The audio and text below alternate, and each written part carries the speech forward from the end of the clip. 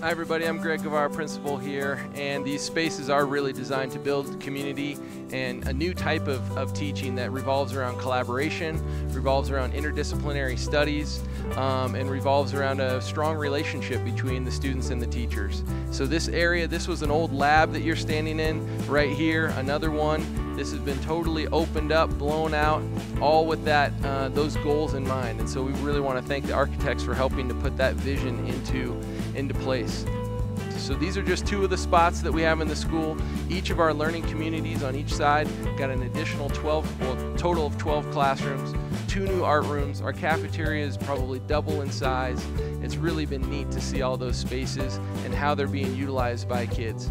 Tonight's the ribbon cutting ceremony, but we've kind of snuck in and we've been using some of these spaces already. And that's been kind of the best part, to see kids and teachers interacting in a new way, interacting in a really positive way, and building some community here in the middle school. So thank you, Summit County. Okay, we need kids holding ribbons. Hold that end. Hold that end. 3, 2, 1. Cut the ribbon. Yay! Thank you, everyone.